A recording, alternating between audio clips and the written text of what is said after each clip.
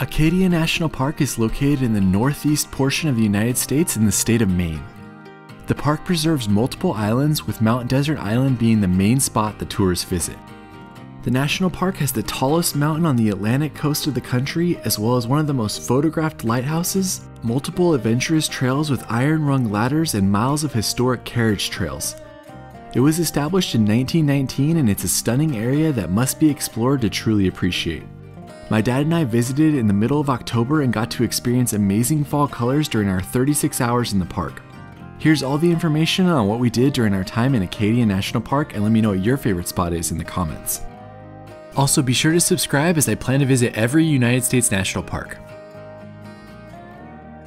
We spent the day driving from New Hampshire all the way through Maine to Bar Harbor. First moose sighting. It's a moose. I wanted to make sure we got there in time to do the Precipice Trail, so we headed right through the city and all the way to the trailhead. It's on a one-way road, so note that it's a long drive back to the trailhead if you miss a spot to park. Luckily, since it was towards the end of the day, we found a spot easily. We made it to Acadia National Park. I'm here with Pops. We're going to spend the next 36 hours exploring. First stop, Precipice Trail. For me, are you going to go? I'm going to try to do a little hike somewhere, but I ain't going up precipices. So Josh did the Precipice Trail, so I thought I'd come down here and check out Sand Beach. So this is an incredible spot. How often do you have mountain hiking overlooking a gorgeous ocean beach like this? Just amazing. Pops is really into time lapses now, so he made a few time lapses here while the sun was going down. More on this beach when I visit it tomorrow, but now back to the Precipice Trail. Before even starting the trail, there are lots of warnings about how it's one of the steepest and most challenging trails in Acadia. This is a shortened video of the trail with just the highlights, and you can see the full video on my channel. This is the second warning. Falls have resulted in serious injury or death, and it's a near vertical hike all the way up. Look at all the amazing fall colors right now. It's gonna be a beautiful time in Acadia, I think. The beginning of this trail is basically scrambling across a large boulder field as you make your way up. The next section of the trail actually has you go under a few of the big rocks. Could get a little small for this section.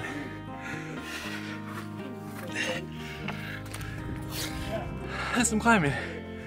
So we made it to another fun section. There's a little bridge right here, and then you can see that all along this side of the rock, there's some rebar. Stops you from falling. This section is a good introduction to what you're going to be doing later on in the trail at a much higher elevation. Look at these stairs. These things are massive. When you reach the top of these stairs, you'll see the split with the orange and black trail. To complete the loop, you can either take the trail down to the road and walk the road back to the parking area, or you can take the path back to this split and you can go down this section that you came up. I mean, it's really nice. They have these type of handles and everything anytime you need them. You guys, I'm not gonna lie. This is one of the toughest hikes I've done in a while. It's straight up. After you pass the split and go up another 5 to 6 minutes, this is where the trail really starts to become tough. From here on out, you'll see many of the ladders and cliff walks that you've heard about on this trail. Check it out, there's a 10-foot ladder, and then there's 2 more ladders above it.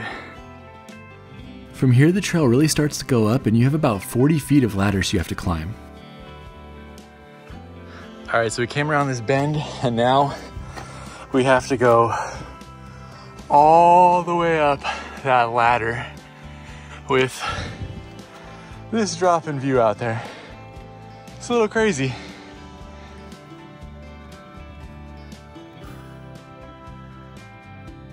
I feel like this section is the first time that you really get a feel of what this trail is going to be like the rest of the way.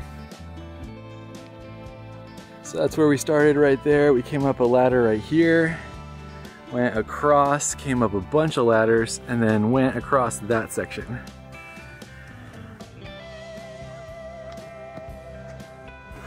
As you continue on, it's more of the same, small ladders and cliff walks. The cliff walks just continue to have a little bit more of a drop as you make your way up. There's Pops down there at the car, and we are all the way up here. Even with the trail being treacherous, the views are stunning. There's basically no trees blocking you on the way up, so you can get some amazing views of Mount Desert Island. I mean, I don't think I gotta tell you guys this, but this trail is legit crazy. It is so epic though. Look at that ladder right there with this view.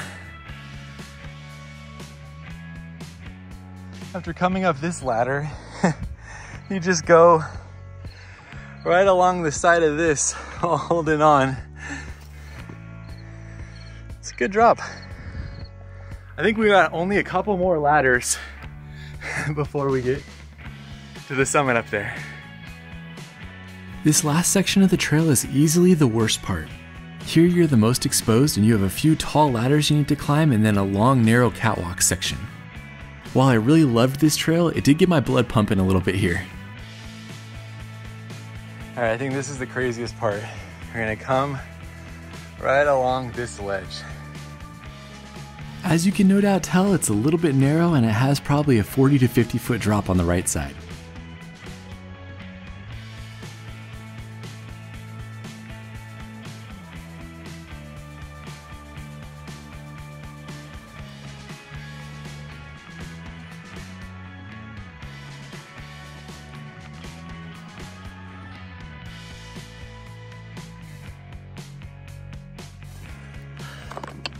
We made it.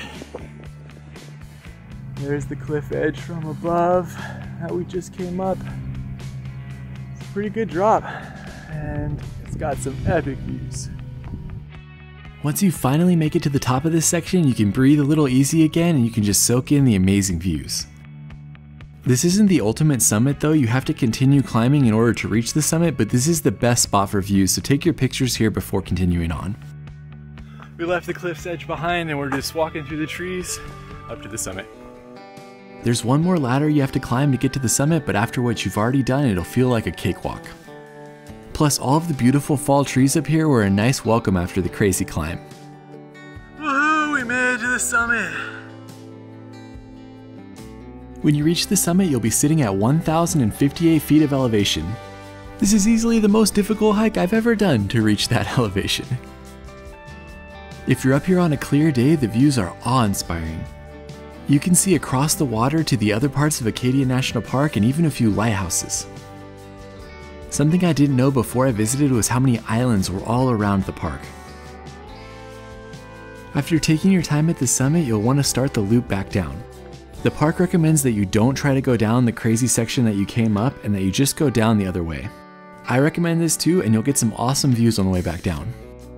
If you go down this way, you just have to follow these blue marks. If you want to reach the summit without doing the ladder section, you can actually hike up this way as well, but note that it's also really steep.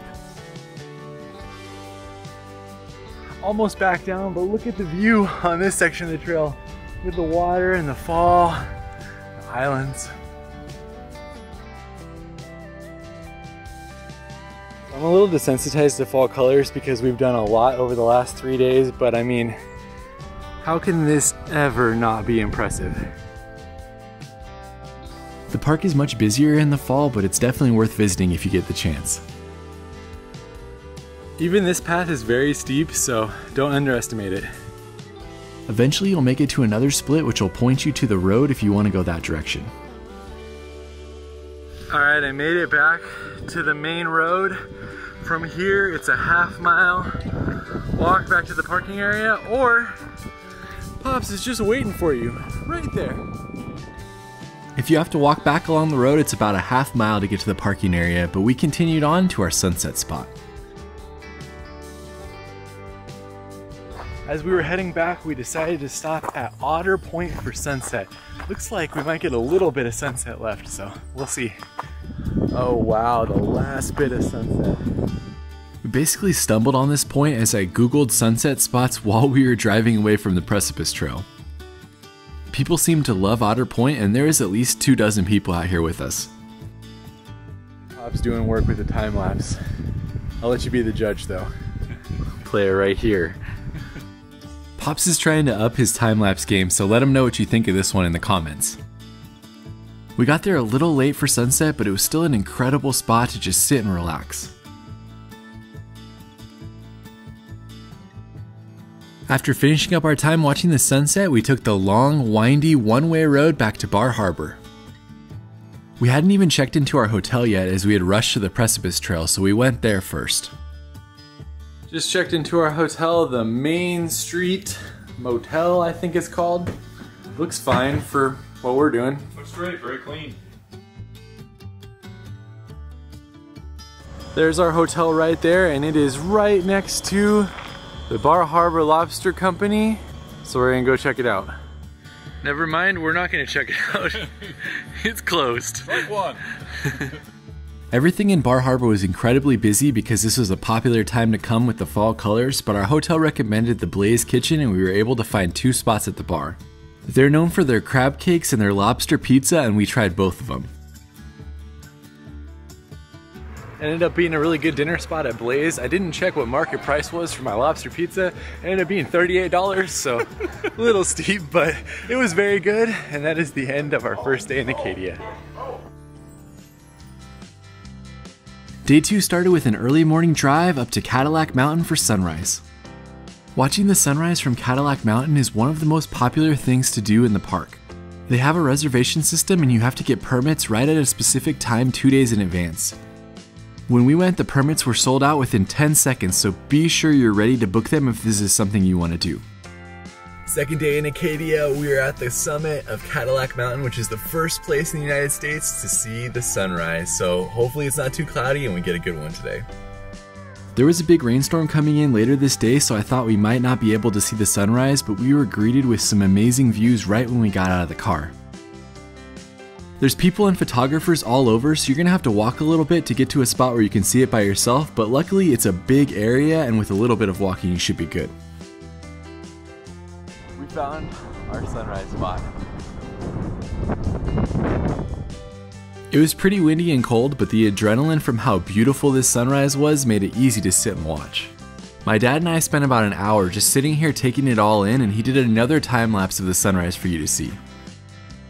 Also, apparently there are cruises here, as there was a cruise ship that was entering the harbor while we were watching. Eventually, when the sun crested the horizon and we saw the first sunrise in the entire United States, it's one of those experiences I'll never forget. If you're visiting Acadia National Park, make sure you get a sunrise reservation. It's something you do not want to miss. Here's the time lapse my dad shot of the sunrise from Cadillac Mountain.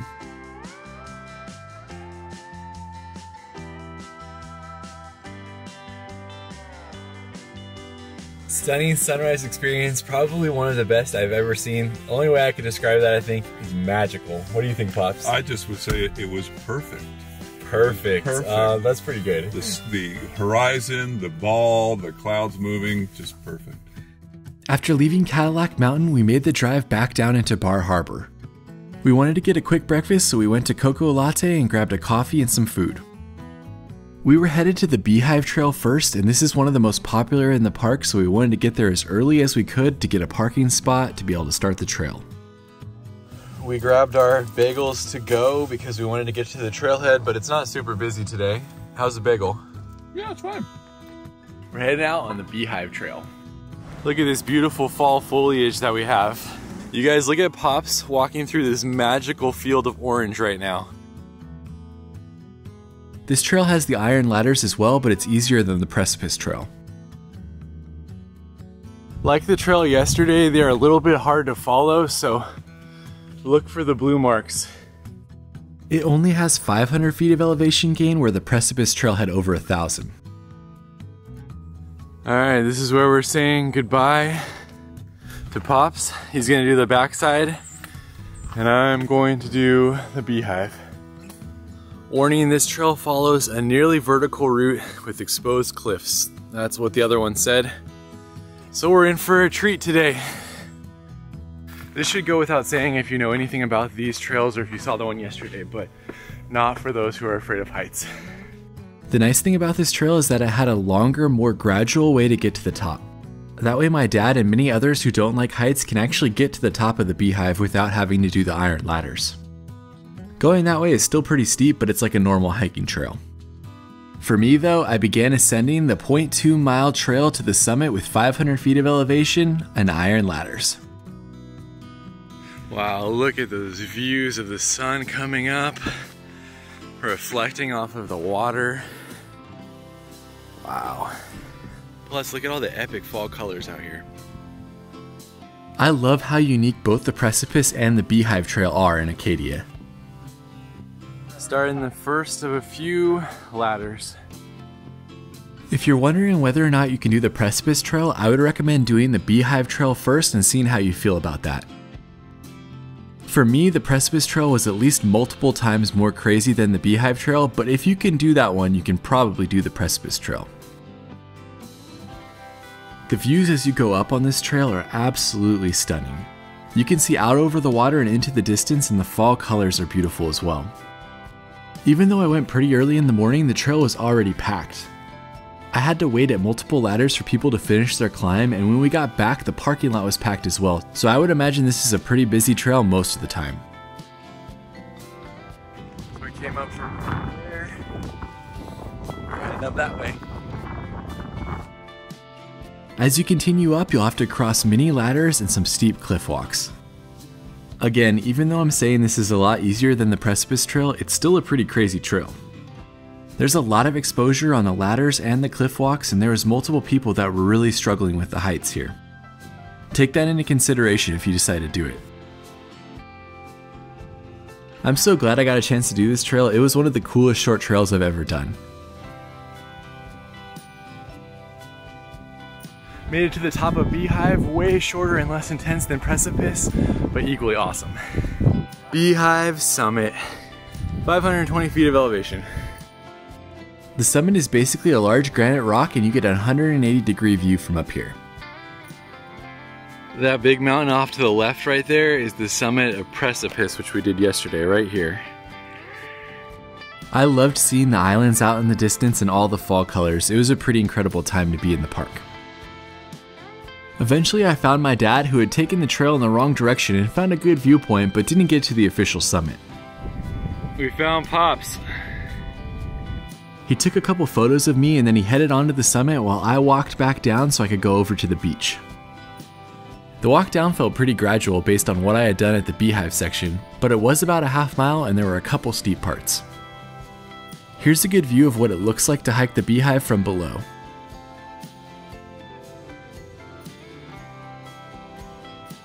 According to the sign, Sand Beach is a geological rarity. It's one of the few cold water shell-based sand beaches in the entire world. Surprisingly, most of the coast of Maine is hard granite, and so being able to find a place like this is pretty special in the national park.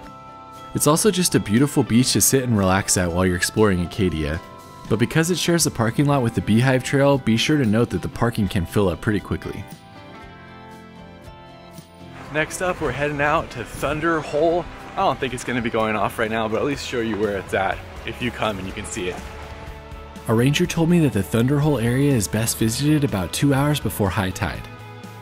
It wasn't anywhere near that time when we went, and since it's a one-lane road to get here and we had a lot of other attractions to see, we weren't able to actually come back for high tide. Basically, there's a small inlet with a cavern at the end, and as the waves come in, it creates a large thundering billow sound. Let me know how it is in the comments if you get a chance to see it, and there's also a small national park store here. From there, we took about a 25-minute drive west to the other part of Mountain Desert Island. This section's a lot less popular, so there's fewer people who travel over here. Just the ride itself was beautiful though, with lots of different bridges for the carriage roads and lots of fall colors.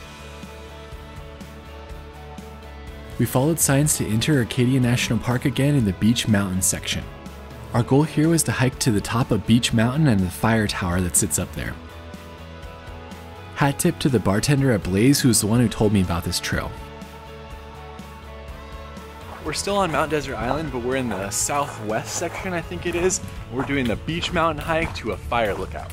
If you go clockwise, it's steeper. If you go counterclockwise, it's gradual. We're gonna get the steep out of the way first and then come down the gradual way. This is another short but steep trail, and it gains about 350 feet of elevation in a third of a mile. It's not too bad if you take your time, but note that there are some steep sections where you have to cross some rock. I will say a lot of the hikes in the park are steep and rocky. After about 10 to 15 minutes of hiking, we started to get past the tree line and close to the summit. We made it to the lookout. When we visited, you could actually walk up the first flight of stairs to the tower. You can go all the way up to the halfway point, but you cannot go all the way to the top. The original wooden tower was built here in the 1940s and was used until the 1950s. After it fell into disrepair, they decided to replace it with the steel tower that you see today in the 1960s. The tower is no longer used as a fire lookout, but it's still pretty cool to see on top of the mountain. Basically, the entire summit is rock, so you can take a seat, have a snack, and relax before heading back down. The best views are definitely from halfway up the fire lookout. I couldn't record anything at the top because the wind was too bad, but that was really cool. Short, steep hike, but awesome fire lookout and some good views. Now we are heading on to Lobster. My dad and I weren't expecting much as we came back down from this hike, but we crossed around a bend and saw one of the best views we saw in the entire national park. From this vantage point, you were up over a lake with beautiful fall foliage all around you. We even saw a photographer and a bride and groom hiking up in their wedding attire to take pictures here. If you go up the steep way like we did, be sure to go down the other way so you can get those views. They were really impressive with the fall and the mountain and the little island out there. Amazing. We made it back. That was a nice little trail with an amazing view at the end when we were coming around that bend. Now we're heading down, maybe to the lighthouse, maybe to Lobster, but definitely both. From the hiking trail, it was about a 20-minute drive to get to the Bass Harbor Head Light Station. Along the way, you go through multiple small towns before turning off on the 2-lane road. I didn't realize how small the parking area was for this and how busy the lighthouse would be. There's probably 20 to 30 cars ahead of us, so my dad just dropped me off as he waited in line to find a parking spot. There are two main ways you can see the lighthouse on separate trails. The one to the right takes you down to this viewpoint, which is directly in front of the lighthouse, and then the other one goes down to the beach below, which is where the famous pictures are taken of it. To get to this area, you gotta descend about 40 stairs and then climb around on the rocks. I think it must have been a higher tide when we were there, as I was shocked that it was incredibly difficult to see the lighthouse. I was one of the only people that climbed out to the furthest rock to take a picture. I've seen a lot of pictures from here with more rocks at the bottom, so it must have just been high tide. It's very hard to see the lighthouse from down there, a lot harder than I thought it was going to be. You got to climb on a bunch of rocks, but you can get a pretty iconic view. Pops was able to see it from the other end because the traffic was so bad, it took him a while to get in, but now we're heading on to get some lunch. All day, my dad and I had been excited about visiting this lobster spot, which was near the lighthouse. What a humongous bummer. Thurston said it was open, but it is closed for the season, so no lobster for us until maybe tonight, I guess. Even though we weren't able to get lunch, we did have a reservation for 2:15 at the Jordon Pond House. This was about a 25-minute drive back to where we were at earlier in the day. Jordon Pond is a popular area. We have a reservation at 2:15, but we spent the last 20 minutes trying to find parking. Finally got a spot so we can go try their famous roll they have there. If you want to eat here, I highly recommend getting reservations in advance. Online, you can book them up to 2 weeks in advance, and it definitely saves you a lot of time, as they were quoting people an hour and a half to 2 hours when we were there. After checking in, it only took about 15 minutes before we were seated. Jordon Pond House. Looks fun. The main thing you get here is popovers. Supposedly they've been baking the popovers here since 1893. It's historic and something you must try in Acadia. This is the historic popover. That's interesting. It's kind of like eggy, a little spongy, even with a crunchy outside. It's very good. Definitely not something I've had before. All right, Pops is gonna try the popover. Now, butter and jam. That's the way to do it. The strawberry jam is excellent. Putting the butter and the strawberry jam on it is definitely where it's at. That takes it to the next level. So after a day of hiking, we couldn't get lobster. We haven't had lunch. It's 2:30. This is popover number 4. We're both pretty full now. Jelly and butter, basically, what we're eating. An egg. An egg. But yeah, the popovers here are pretty great, especially if you haven't eaten anything since breakfast. After finishing our popovers, it was off to hike the Jordon Pond Trail. This is the second most popular trail in the park behind the Beehive Trail. We're heading out on our last hike in Acadia National Park, the Jordon Pond Loop. It's 3.1 miles round trip and it's relatively flat the entire way around the lake. We decided to do the trail clockwise and I wasn't expecting much, but it ended up being one of my favorite trails. It's an incredible stroll and almost immediately you're greeted with an elevated boardwalk that makes the hike that much easier. This is a fun little elevated walking path through the forest right alongside the lake. Pair the views with the fall colors and you're in for one of the best family-friendly trails I've ever done. There's the Jordon Pond house. You can see how far we've already come. All the way out here. The elevated pathway is only about 12 inches wide, but there are sections where you can get out of the way to pass people as they don't want you getting off the pathway.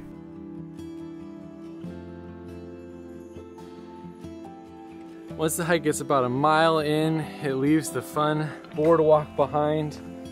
Now you're climbing on rocks. You can always just turn back and go along the boardwalk, or you can keep going like this. This rocky section goes for less than a quarter of a mile and it's the only part of the entire trail that's like this, but it is a little bit more challenging, especially traveling with young children. We finished the rock hopping portion and we're back on a relatively flat dirt path. Once you make it to the other side of the pond, there's a small beach and there's an awesome wooden bridge. Note that there's no swimming here as this is a water supply. From here you can also catch the trails that go off to the bubbles, which are the 2 hills that are behind the pond. Storm's coming in, so it's starting to get a little cold and windy. And there's gonna be a couple days of rain in the park, so we got really lucky, but I'm gonna move a little faster on the way back because it's getting cold. Pops, what do you think of this trail? This trail is really fun. Very family friendly, beautiful trees, get to look at the water. Yeah, very accessible.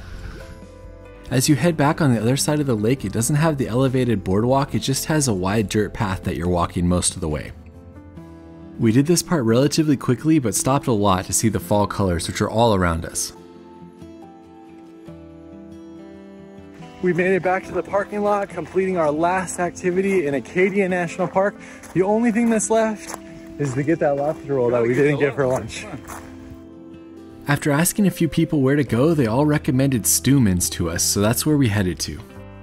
This was a fun spot right on the water in Bar Harbor, and it wasn't too busy as it was still pretty early for dinner. I was told that they're well known for their lobster and for their blueberry beer. Apparently blueberries are grown all over Maine, so it's a popular thing to get when you're in the state. This is a Maine blueberry beer with fresh Maine blueberries in it. Not bad, it's like a fruity ale. I don't know about floating blueberries, but I think I'd dig it. Oh yeah, nice crunch. Nothing like a crunchy beer. The lobster roll here was really good, but it was pretty small. Either that or I was just really hungry.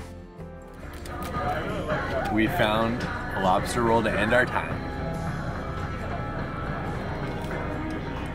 Oh yeah.